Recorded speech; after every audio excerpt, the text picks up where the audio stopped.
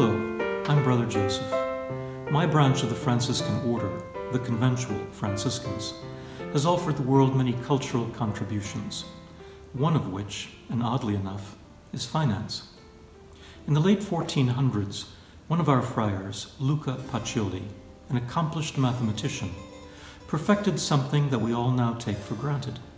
He invented the double entry system of credits and debits, a method, a format, or a spreadsheet, one may say, that enabled people to know what they had in hand, what they could spend, and what they needed to save.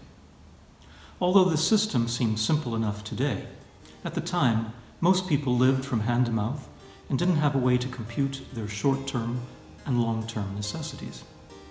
Pacioli believed that if he could help merchants, local businesses, to become as stable as possible, then the rest of society would benefit.